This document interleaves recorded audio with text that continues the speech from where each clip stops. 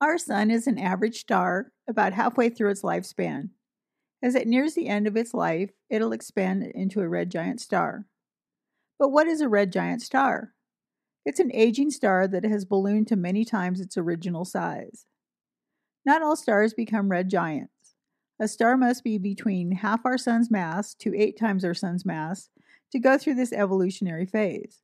Let's follow the sun on an imaginary trip through the red giant stage. Stars radiate energy by converting hydrogen into helium via nuclear fusion. But in a few billion years, the core of our sun will run out of hydrogen. And once the hydrogen fuel is gone from its core, the sun will begin to contract under its own gravity. As it shrinks, its core will heat up, and that'll cause the pressure in the sun's core to increase as well. Ultimately, the high temperatures and pressure will ignite fusion of elements heavier than ordinary hydrogen.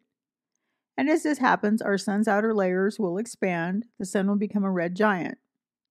The sun will get bigger and bigger. Some 5 billion years from now, our sun will expand to swallow Mercury, Venus, and probably Earth too. Finally, the sun's outer layers may reach the orbit of Mars.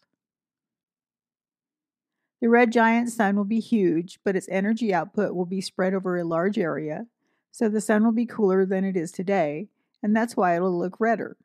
That's how red giant stars get their name.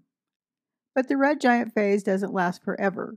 Eventually the sun's core will collapse and the sun's outer layers will create a sort of funeral shroud, or what we call a planetary nebula. And what's left behind where the sun once was? It's now a white dwarf star, a superdense core of a star that has collapsed in on itself. White dwarfs have all the mass of a former star packed into an object the size of the Earth. And that tiny, dense white dwarf is still radiating energy.